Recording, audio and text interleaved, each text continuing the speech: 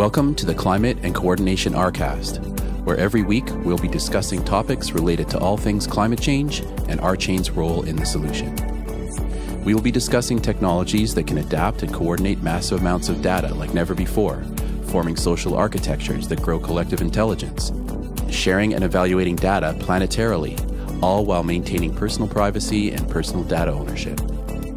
A new decentralized economy is forming as we move from the third industrial revolution, digitization, to the fourth, decarbonization. By building a co-op, built on a correct by construction, concurrent, scalable solution, RChain is structured to build out the new technology that will be required for a flourishing regenerative planet. Please join us on this journey.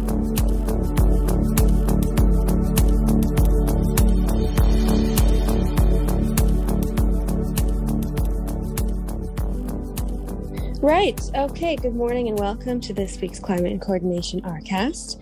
Unfortunately, Daryl is ill and he will not be joining us today, I don't think, but we have Stave Ball here with us, who is a friend of ours based in Seattle, a musician, a person who works with Microsoft, a coordination expert, possibly, I don't know, someone who definitely knows how to bring people together. Steve, would you like to introduce yourself and say perhaps how you know any of us or anything like that? Sure.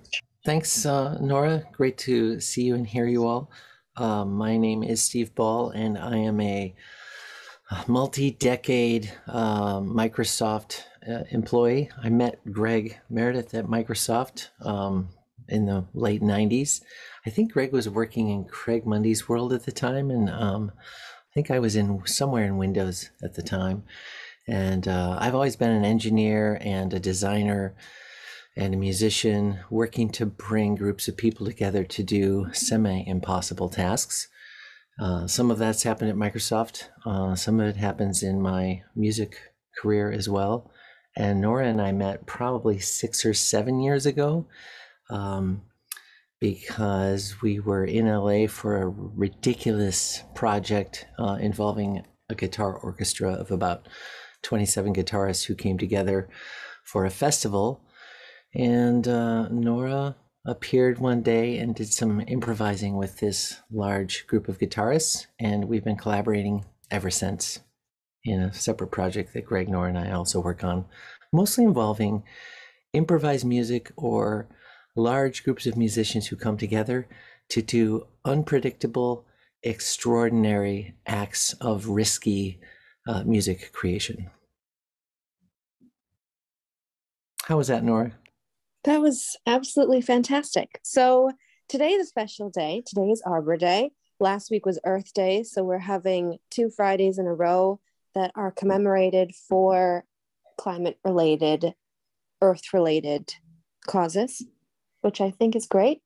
And so Arbor Day, I wanted to just say a little bit about this holiday because it is today. The first Arbor Day occurred on April 10th, 1872 in Nebraska City, Nebraska. It's estimated that nearly 1 million trees were planted on that day.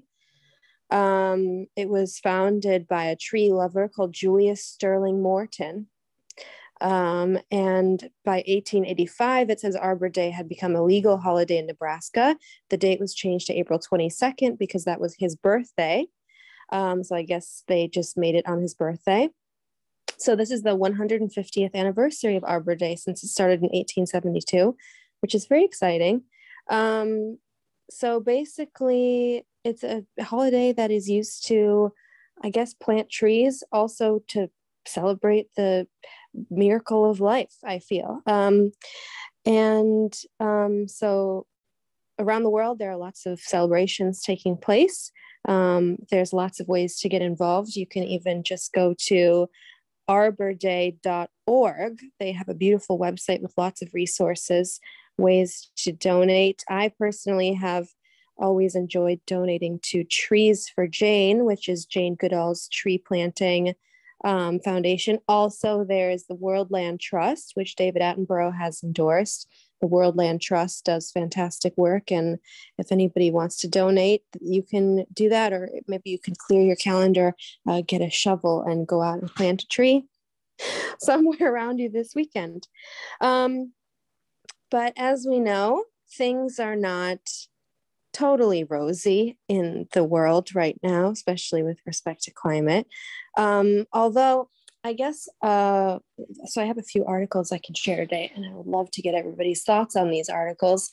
But I guess one thing that makes me a little kind of optimistic, and I think was sort of missing from the discussion about Elon Musk buying Twitter, is that for the first time, I think possibly, we have a CEO of a major social media company that's also a green energy entrepreneur, and a very successful one, which to me sort of gives me a little bit of hope. I mean, obviously, Elon really understands climate. He cares about climate. He wants the future to be optimistic, something he said in a recent interview. He doesn't want the future to be a place where we're just solving the next problem and solving the next problem. He actually wants it to be a time and a place that we wake up and we're excited to live. We're excited to get up in the morning. We feel happy. We feel energy. And I think a lot of that has to do with the green energy transition that he is helping, perhaps more than almost any other single person right now, I think you could argue, at least in terms of technology. So I'm wondering what you guys think about that angle. Do you feel optimistic about Elon owning Twitter for that reason? Or what are your thoughts on that before we get into the news? Well, I'm pretty excited that we get to call all the Twitter users either Musketeers or Muskrats, but I have a feeling that Elon is going to have to stumble around and make a lot of mistakes, because this is not really his area of expertise. So I'm +1 on that, Greg. I believe that there's always, a set of pros and cons on any major leadership change, whether it's the government or something like Elon taking over Twitter. There's some long list of amazing accomplishments that, Elon Musk has done over the years. And even within that list, I'm sure there's an equally balanced, it might even be some third law of thermodynamics at work, where there's some equal and opposing list of pros and cons.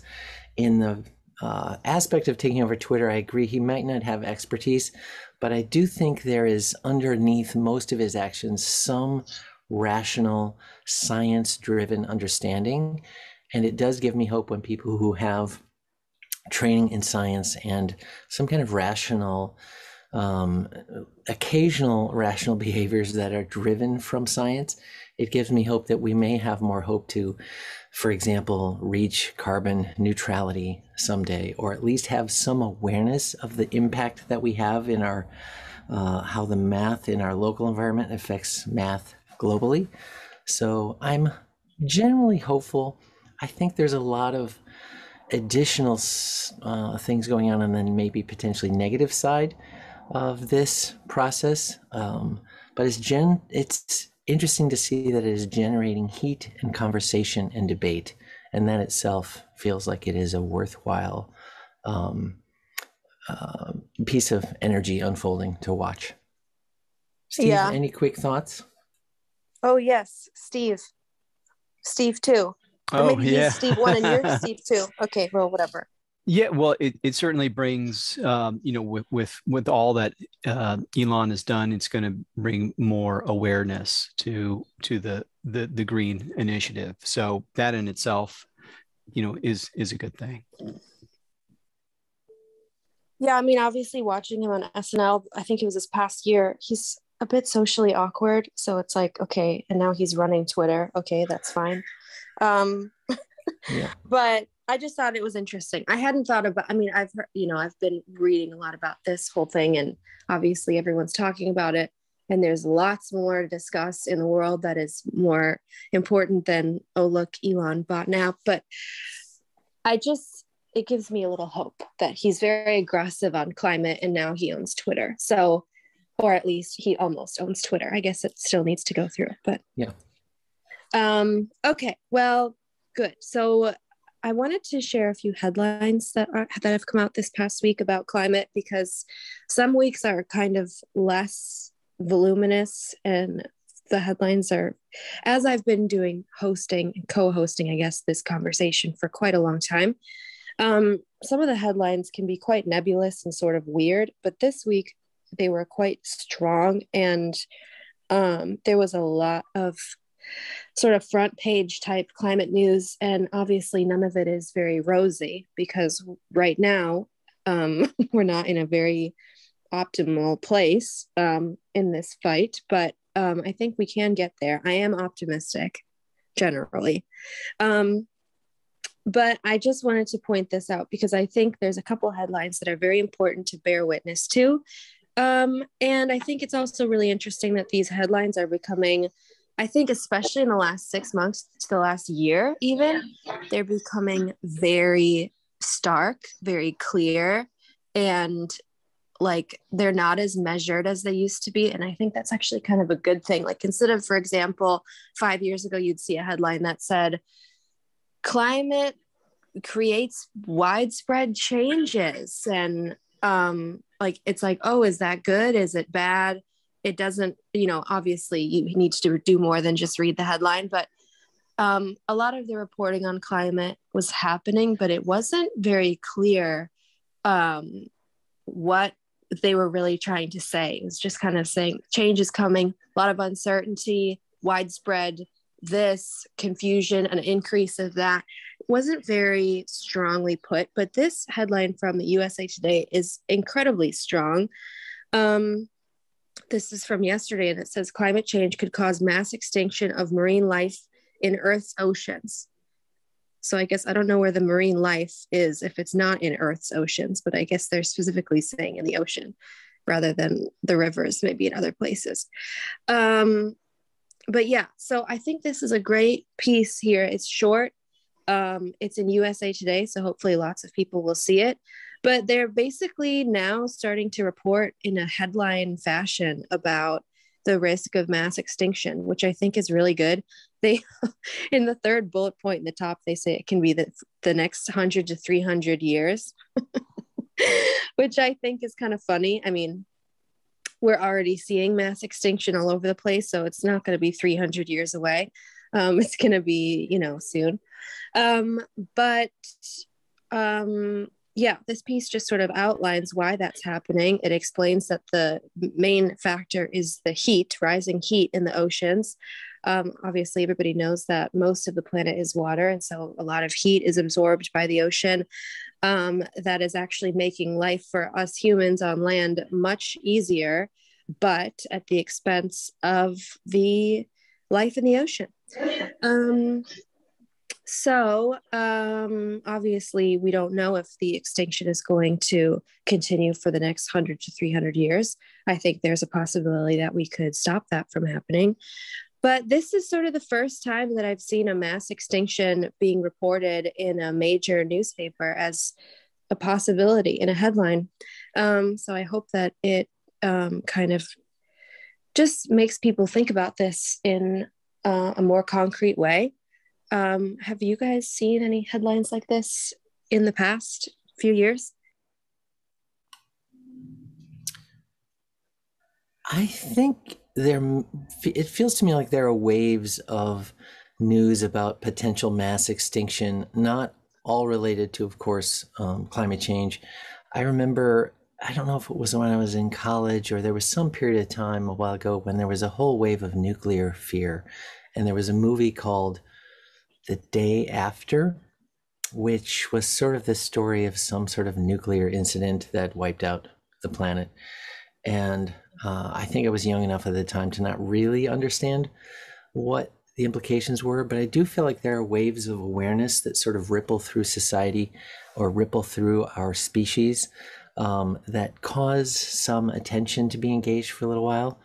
And if you look at the other news headlines recently, there's also the news flying around about the war in Ukraine and the potential for nuclear escalation there. In a way, I feel like those kinds of headlines sometimes overwhelm the more subtle stories about, what's required to get to carbon neutral or, to get to, what is the phrase, carbon removal. And some of the stories around like this USA Today observation feel like they're beginning to enter the territory that used to be observed or discussed about sort of just nuclear holocaust. And in a way that's good for raising attention. I'm not sure if the hype that comes with that, though, leads to actions that actually practically help. I think maybe calling attention is useful, and maybe raising awareness is useful, especially in a place like USA Today. But I wonder what the trickle-down effects are. That's something, I don't know if there's math to track that kind of cause and effect. It reminds me of something I saw fly by today about the idea that promotion or album reviews don't actually impact sales of music at all, good or bad, negative or positive. There may be some other energy underneath the wave of the activities going on that aren't necessarily impacted about whether there's news about them or not. So I want to maybe raise that as a interesting observation about whether the news has any impact at all on the actual energy being invested to solve these problems. Thoughts? Well, I mean, I guess I'm very of 100 to 300 years because that gives people the excuse to kind of check out and go, oh well, that's not my lifetime. I'm not going to worry about it. Whereas if we blow past, 1.5 degrees, the Great Barrier Reef is gone. If I got the I facts think it's right. 2 degrees is the cutoff for the reef, but yeah, 1.5 is sort of the spot where we think humanity is going to really for sure be okay if it's 1.5 and under. After it's 1.5, it starts to become who knows. Yeah. If we stay under 1.5, it's okay. But once we blow past it, things go really wrong. So okay, at 2 degrees, but 2 degrees is on the 25 to 35 year horizon, unless we really change our behavior. So we're going to see mass extinction, when my mass marine life extinction when my kids are in their prime. It makes me sad if they're going to blast these headlines and then not follow up with, and we need to start working right now. Yeah. I mean, there's lots to worry about that's already happened and that's already happening.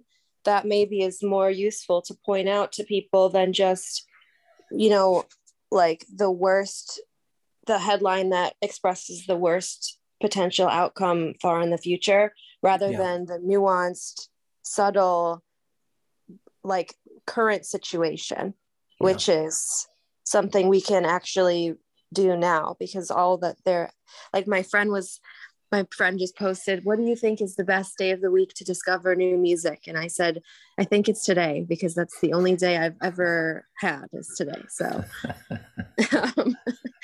today is the best day to discover anything. You're hard pressed to discover anything outside of today. But yeah, no, I totally agree with you, Steve. There is definitely a lot of alarmism and doomsday stuff, which I think, it's such a tricky line to walk, because you want to be aware, you want to make people realize, like, hey, nature is not a given in our lifetime. We think it's going to be there for sure, but like, we don't know. I don't know if when I'm 50 years old, if there will be giraffes or, anything, polar bears. Like, I don't know. I hope so. I really hope so, but I don't know for sure. And so like, you want to be aware of what's happening. You want to try to make good, conscientious choices, but also you don't want to make people like so depressed that they just check out and don't even want to, basically engage with the world or possibly even live anymore, which is why I think what Elon said, love him or hate him, or maybe a bit of both for most people. I think it's really powerful that he has this vision for the future that's actually about optimism and actually about wanting to believe that the future is going to be good and working to make it good, rather than just saying, oh crap, there's an extinction on the horizon or a nuclear threat or Yeah. Whatever it is going to be.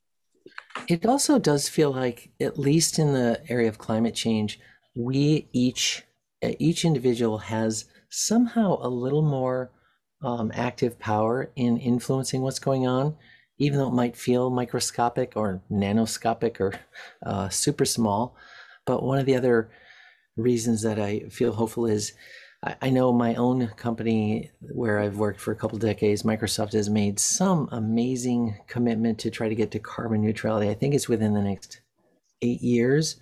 And then I think a couple of decades beyond that, they want to essentially erase all of the carbon footprint that they've created since whatever they were founded in the 70s. And so, in a way, seeing large organizations take on an explicit goal also feels hopeful, in that there might be some additional trickle-down peer pressure that could help other large organizations who have power to have tangible, measurable impact in a way that some individual action of riding a bike instead of driving, or planting a tree instead of taking a flight may have some longer term impact. It reminds me almost of the pledge to give away for very wealthy people to give away all of their income. I feel like that also had a trickle down effect of when one person decided to pledge their wealth to charity. It also seemed to have some kind of trickle down peer pressure impact. And I'm hoping that large organizations can take on a collective point of view on this and have more of a multiplying effect on the goals for what Greg described, having more tangible impact in the short term versus trying to somehow motivate, a few billion people to change subtle, small behaviors.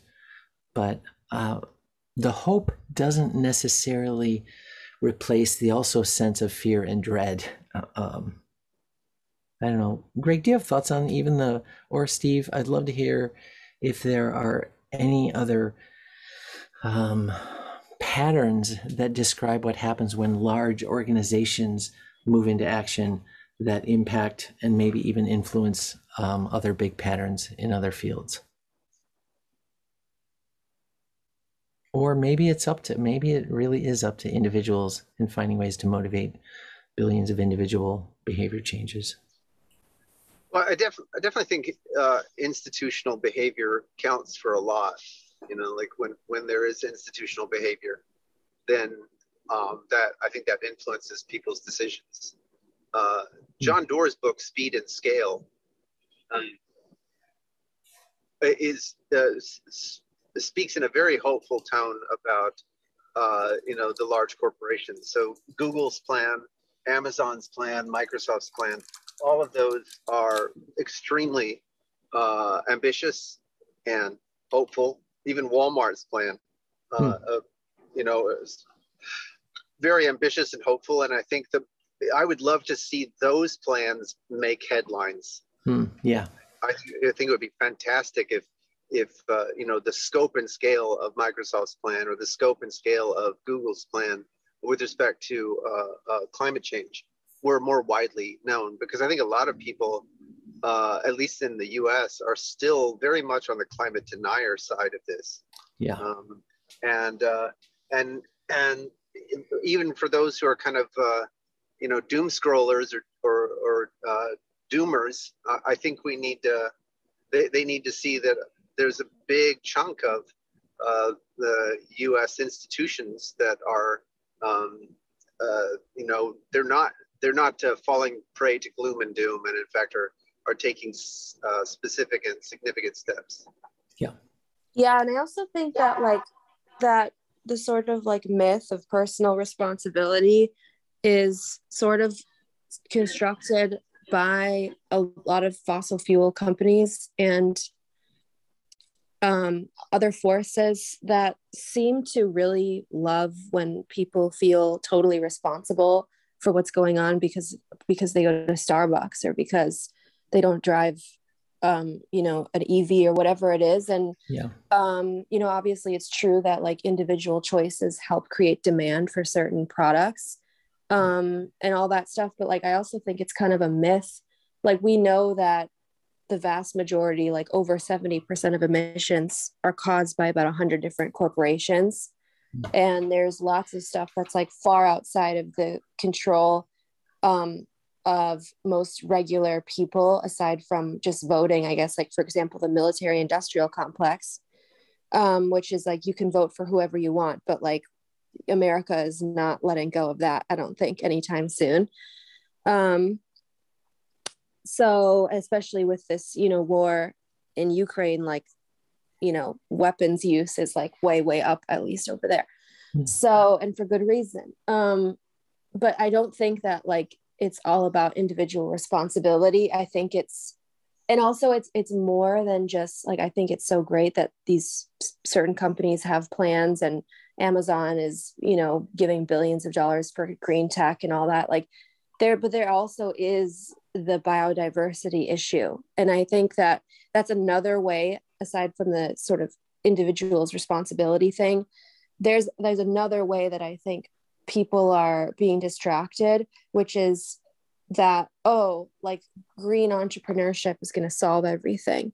But that's only part of the equation, because that's a temperature issue. It's an emissions issue, but that's not the whole thing. Like if we stabilize the temperature on Earth and stop actual warming, but we don't address our use of land and the extinctions that we're causing, we're going to be in deep trouble for a different reason. Like if we stabilize the temperature, but we don't solve the problem of soil or the problem of fresh water.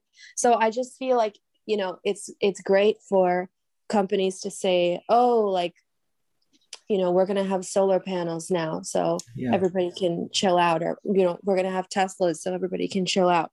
It's like, we also have to address consumption. We also have to address the ballooning demands on our resources that is basically spearheaded by American consumerism. And obviously there's a role for government to play in this, because of course governments basically outline what we are allowed to choose, basically, more or less. They decide what our choices are. And so here's a great example of something that I think is very positive. In the chat, this is from Politico. It's excuse me, 100 European cities committing to go climate neutral by 2030. Now, of course, neutral basically means that the emissions that you release have been offset. What we need to do to avoid mass, like, you know, system collapse is to actually go carbon negative, and to like reforest and expand, you know, protected areas for nature, not just say, okay, we offset our emissions, so now we're all good. We have to actually get to an emissions negative place. But there's lots of people working on how that can be possible. But there's a whole list of cities here. It says here it's Sofia, Rome, Budapest, and Paris, but lots and lots of others that are going to work on doing this. And 2030 might sound kind of far away, but it's only like 7.5 years away. I think you're absolutely right. The public sector is another form of institutional organization that also individuals have direct control over, at least in democratic countries. One of the things my son pointed out to me almost a year ago is that I think a lot of the media tries to paint this picture that it's all up to the consumer. And while there is a role for the consumer, it isn't the case. So for example, probably the largest polluter of all is the US Army. And we have a say as voters. We have a say over how the Pentagon behaves. And, you know, a very simple policy decision would be all US government vehicles, including all military vehicles, are EVs by a certain time. And, you know, you could kind of phase it in so that it works. The non-combat vehicles, come first, and then the combat vehicles come a decade later. But I think all of that could be all of that could be approached. I know, for example, one of my colleagues is also working on a hydrogen jet fuel solution that is could potentially be deployed not just for commercial, but also for the military. So absolutely, the public sector is another place where you have institutional involvement that that can make a difference, and for people to know about this, I think becomes important. And then it's not just at the top level, right? In the U.S., it's not just at the federal level. It would be great if Seattle would join these European cities in making a commitment to carbon neutrality or carbon negative position. Yeah, I'm so glad that you brought that up, but because here's this hilarious story. I caught wind of this on Twitter, but this is starting to happen as of yesterday. 16 states, DC, and environmental groups are suing the USPS, the Postal Service, over gas-powered trucks. So apparently they were supposed to do this big investment of exactly what you were saying, to have electric vehicles. But they're suing the Postal Service to try to stop them from purchasing 90% of their I guess newer fleet is going to be gas powered, and only 10% is going to be battery or electric. And there were objections about this from the White House and the EPA, but of course Postmaster General Louis DeJoy, who's been in the headlines a lot, he said that they don't have the funding to increase the number of electric vehicles that they have in the fleet of mail delivery vehicles. So apparently they're getting sued now about this, which is very interesting. I'm so curious. It says here, once this purchase goes through, we'll be stuck with more than 100,000 new gas guzzling vehicles on neighborhood streets, serving homes across our state and across the country for the next 30 years. So they've kind of messed this up, and I'm hoping that they will be able to reverse this, or I don't know exactly what's going to happen, but I just saw there was a big fight about this on Twitter. I'll put this into the chat. I don't know if suing anybody is necessarily going to help, but there's definitely a fight about it, and people are, we're talking about it. So there you go. Yeah, I think it's really important. And, you can imagine also the local impact, right? All the kids who see the electric mail truck pull up every day to their mailbox, right? That has an impact. Yeah. There's also something empowering about having a kind of deadline. And I think Microsoft is centered on 2030 to get to carbon neutral, and then begin another 20-year push to get to negative. And I think it reminds me of Y2K. There was this frenzy around, making sure that we fixed all of the bad rounding for having small bit width computers that were all centered around this specific deadline. And it does feel like 2030, I don't know if there needs to be a new Prince song to help us get through the transition to 2030, but I do think rallying around a singular date to try and get to neutral, whether it's from postal vehicles. Microsoft has a similar, I think there's a commitment to go all electric in terms of vehicles and transportation. I remember there's at least 7 or 8 or 9 principles about how Microsoft's investing across multiple domains and in multiple areas to bring down the overall total. So it's not just one tactical thing. I think your point, Greg, around cities, it'd be awesome to even, and I hope somebody's doing this, maybe the John Doer book covers some of this, but it'd be interesting to study what are the social groups, constructs, motivators of some of the larger, more institutional organizations where we could have more impact by aligning on a carbon neutral date across industries, across organizations. And then one tactical loss of crazy postal scenario with a bunch of other kind of weird and political motivations underneath whatever the actions are going on there won't necessarily be able to undermine a tidal wave of institutional targeted goals of hitting 2030 and getting to carbon neutral. One thing I don't know, Nora, maybe you have this in the front of your mind, but getting to carbon neutral is like, even by 2030, seems like a great first step. But what is it that keeps us from hitting that 1.5 degree threshold? Getting to neutral doesn't just do it. So, that's it's done really and dusted, complicated. Yeah. There's a lot of forces at play right now. We've heated it to about 1.2 degrees. So basically we've got about 0.3 to go until we hit that limit. And Greg and lots of other people, very smart people, really think that 1.5 is completely lost. I don't think so, but I think it's extremely unlikely.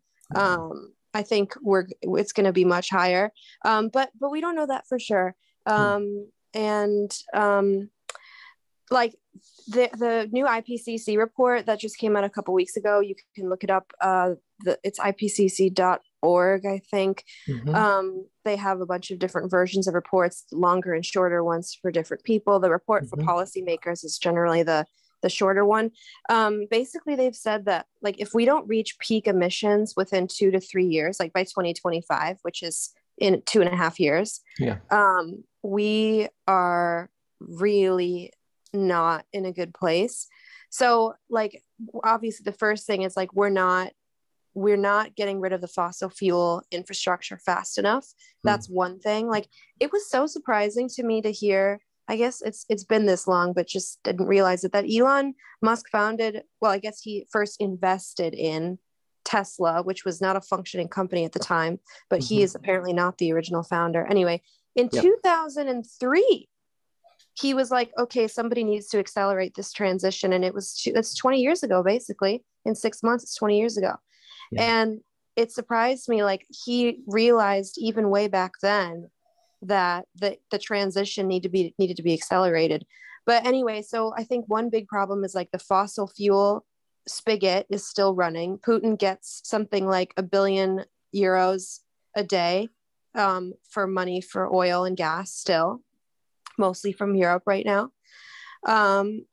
Like, we have not figured out, and, like, the fossil fuel industry wants everybody to think that they are the heroes. They've got it covered. Like, oh, we're using algae or whatever, so, like, everything is fine. But we haven't figured that out. I don't think we've changed our consumption habits enough. We haven't changed the way that we eat, and, like, fast fashion. Like, there's just so many things that we haven't, like, dealt with. And it, like, even Billie Eilish, who's, not someone that I know personally, but a lot of my friends know her and have worked with her, and I think she's a wonderful artist. She just came out with these, like, sneakers from Nike. I think they're Nike sneakers, and apparently they're, more sustainable materials or whatever it is, but it's like, it's still more consumerism. She is a person that I think understands the climate crisis. She's talked about it. She's worn t-shirts that say "No music on a dead planet," and yet she is selling these sneakers still. So it's like, this is the habit of, everybody comes out with a makeup line, everybody comes out with clothing lines, everybody. So it's like, we just haven't made that shift to, like, Greta Thunberg, like, has said, love her or hate her, whatever. She said, like, you need to ask yourself, like, is there room in the carbon budget for this? And, and the carbon budget is basically the amount of carbon that we can emit at any time going forward and still stay below a certain, like, threshold. So, the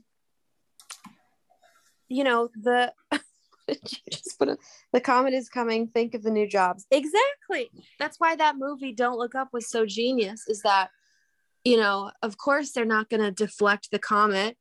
Like, I love that board meeting. They're all sitting around at the table, and then he starts to go into the spiel about the value of the rare metals, the minerals. Yeah. And you just see the scientists, like, faces start to melt down. But I mean, I don't know if that really answers your question. There's a lot of complex stuff going on. Also, you have a terrible situation where China is like, oh, we don't want to do anything that is more aggressive than what the US is doing. And the UK says that about us. Then Sweden says that about the UK. And then, whatever, and it goes on and on and on. Yeah. rather than everybody saying, okay, what's the most aggressive we can do this. And then I guess the elephant in the room is also that all of the interests are aligned around capitalism. Like, basically you saw that in a microcosm with Twitter. Like, basically, because somebody had the amount of money needed to, that was up and above the current share price, there's like a fiduciary responsibility to take the deal and to let it go through, because the shareholders are enriched by that. So it's like, you don't even have a mechanism, I don't think, like, thank God it was Elon and not, Putin that wanted to buy Twitter or something. Like, obviously he's, not American, and, so maybe there's some guardrails in place, but it just seems like everything is for sale for the right price under this system. And you don't really have guardrails in place in terms of, what is the best decision for people, for the society, for planet. It's always this fiduciary responsibility, which of course, if you're a shareholder, which I am in several companies, it's important to have that stuff in place. But how can these fossil fuel companies make the right decisions when they're basically bound by law to seek profit first? It kind of puts a lot of people that I think are well-meaning and probably have good ideas into a very backfoot position, awkward position, because maybe there isn't really a legal way to scale down, to draw down, to decarbonize, or possibly have a year that's less profitable. Well, that's exactly what I was thinking about with respect to the postal service deal. Is, there is someone who would get the short end of the stick when you, in other words, the manufacturers of the trucks that were bought, they'll get the short end of the stick if that lawsuit goes through. But another approach is, those states could band together and just give a grant to the manufacturer if they're willing to commit to moving over to manufacturing electric vehicles, right? And so rather than spending money on a lawsuit, they spend money directly with the manufacturer and say, retract your deal, put those trucks on ice, and commit to going green. Make electric vehicles. Partner with someone. You see, the thing is that we have to begin to think in a different way. We have to think about, we're all in this together. We're all going to die much sooner if we don't work together. I take your point, Nora. It's like we have to look at this in a very different perspective now. Well, the incentives are just all off for everything in politics, in the food system. I mean, it's like, just, we have screwed ourselves so bad on incentives that there's so many things that we should be doing that we want to be doing, and it's just so hard to get them off the ground. Like the fossil fuel industry knew that what they were doing was going to cause mass suffering and death in like the 60s, maybe even the late 50s. So, now you've got like 60 years of this denial, fraud, abuse, corruption cocktail. And like, of course it's 2022 and we're freaking out because we have to hit peak emissions in 3 years or we lose the coral reefs. Like, of course that's where we're at. I mean, it sucks. It's not fair. It's certainly not what I wanted to spend my time doing. Inconvenient since the 80s. Yes. But, and I'm not like a perfect person either. There are lots of things that, I love flying to Europe. I love driving my Lexus. That's not an EV, although I want my next car to be an EV. I'm not a perfect person either. But I think the most sad thing to me when I look at the whole system of it, aside from just the wasted time and decades, which is pointless because it's over, is just the fact that it's so hard to get incentives aligned. That I think is the saddest thing for me, because that's something that we can all try to work on. Like, that's one way that consumers have an individual responsibility. At least we can stop putting pressure on the wrong stuff to happen. even though it's not entirely our choice. Like, we are the demand side of it, at least in some respect. Yeah, I mean, Steve, I was thinking a lot about, as you were talking, a lot about Bill Gates's interview with 60 Minutes last year about this time. Yeah. Where, I mean, he takes head on that it's going to require global coordination. Exactly. Beyond what we saw with World War II. Yeah. And a lot of his investments are not just, speaking of incentives, Nora, a lot of his investments are around getting people to shift lifestyle. Yeah. So, except for him shorting Tesla, but that's okay. Short-term decision, it's all right. Yeah. Speaking of complex decisions. Yeah, I think you're exactly right, Greg. In a way, we do have some leaders whose credibility also has a similar graph to the carbon emissions graphs that seem to, I think, cycle in 5-year chunks. Or I forget what the cycle is, but I remember seeing a picture of the last 40 years where there's this average trend going up. But I do think there are cycles up and down that maybe, having shorter impact. I don't think it's just yearly or global climate relative to our position in the sun. But I do think Gates' talk in 60 Minutes described one of the ways where diversification of investment to study how do you enable behavior change, how do you enable institutional change, where do you put the investments now to get us to better batteries, to get us to more efficient vehicles, to get us to institutional decision making also that has more of a domino effect, so that the peer pressure that we've seen in wealthy people giving away their wealth could trickle down into other places, even to describe where venture capitalists put their investments in green initiatives and specific technology investments that may have a 20-year return cycle.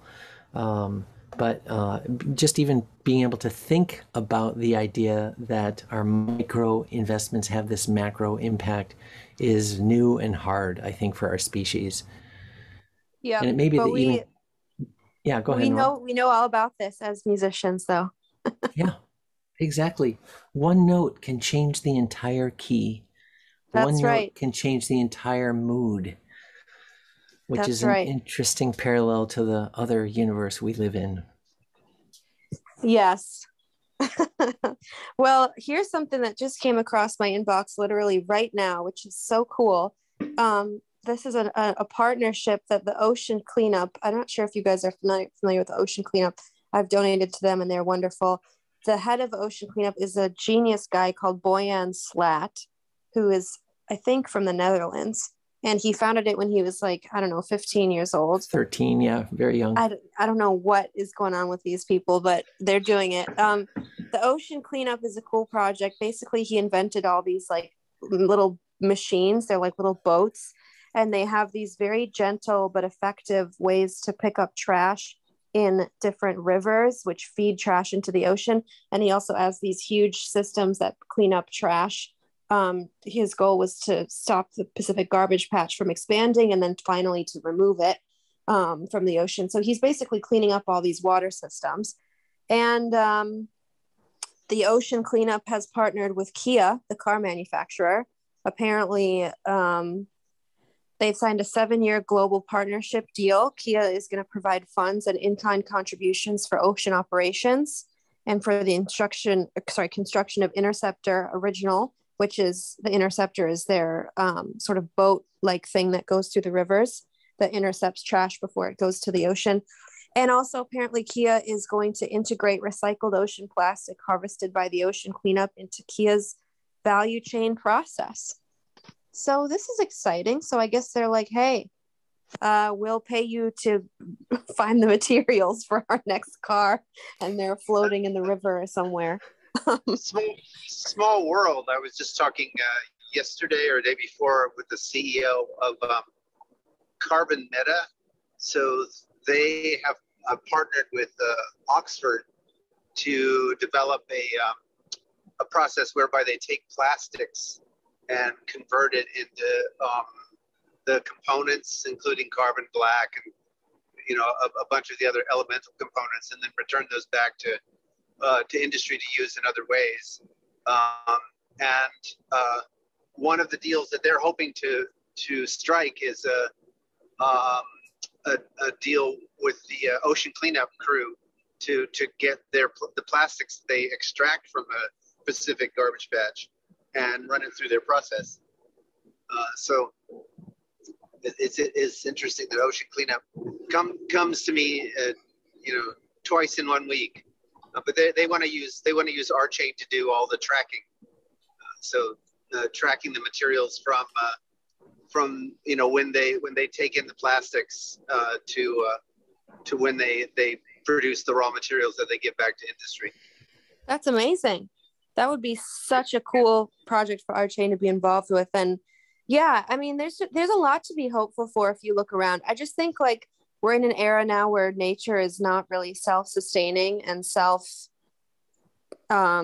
perpetuating. Like we're in an era now where we need to really be more active in how, like, this guy Edgar McGregor, who's a climate activist near me, he posts videos of himself cleaning up trash every day in Pasadena. He posts a video of the bucket of trash, and like it used to be like the passive way from the last 100 years or whatever is like if you litter there's a fine. Okay, but like who's gonna ever see you litter? And like you're still allowed to litter, you just have to pay a fine. But now the active idea would be like, let's pay people who are unemployed to go into the parks. Let's pay them $20 an hour and get them to pick up trash. Like, let's just do that. And then we know for sure there'll be no trash, and forget the fines because obviously they don't work. So, that shift from passive policy to active policy, and how can we all contribute to that? Like, it's Arbor Day. Can we make donations? Can we pick up trash wherever we are? Like, what can we all do that's more active to turn this thing around? Yeah. So I'm noticing that it's 3 minutes till staff meeting. Maybe Steve Ball would like to take us out. Yeah, I want to maybe just focus back on the past 15 minutes of conversation and highlight the good news. Because I think it is really easy I just shared a quick Dilbert cartoon about Dilbert sharing his new poem with his little dog pal. And the dog says, I once read that given infinite time, 1,000 monkeys with typewriters would eventually write the entire works of Shakespeare. And then Dilbert says, yeah, but what about my poem? And the dog says, 3 monkeys, 10 minutes. And it feels to me like some of these small initiatives that we're talking about, DeJoy and the electric vehicles for post office, or the garbage eating boat, they feel like 3 monkeys in 10 minutes relative to the Shakespearean task we have ahead of us of trying to figure out how to manage social infrastructure, years and years of human interaction changes at a micro scale, and then looking at the multiplication on the macro scale. But I just want to say I feel encouraged and inspired by the fact that this tiny conversation, even though it might feel like a butterfly wing, is part of the momentum we need to build over time to just observe and change the way we operate, and ideally changing the momentum of how we're engaging with our institutional efforts to bring this down, so that those are the areas where the biggest and most impactful multiplication can happen. So I just want to reflect on the micro and the macro and the role we have together in first raising awareness, second getting to neutral, and then third, beyond neutral, getting us to more than just 3 monkeys in 10 minutes to bring some Shakespearean change into the world. Shakespearean change. Love it. Yeah. Well, thank you all for a wonderful discussion. Steve, thank you so much for joining us. I'm so happy to get to talk with you. We never talk about this stuff. We're always talking about weird, chaotic, creative things. Exactly. Which maybe preserving the planet is another weird, chaotic, creative thing. I think they're related. Greg knows this, facing the, what are we going to play next? I don't think of these as separate, different discussions. My note can make everything dark or bright or brilliant. And so I really appreciate this collaboration in multiple domains, and great to see you all here. Yay. Well, thank you all. We will be back with you again next week to bear witness to more of what happens here on our little blue marble. Thank you all for a great conversation, and happy Arbor Day. Happy Arbor Day. Thanks all. Thank you. See you in the tree.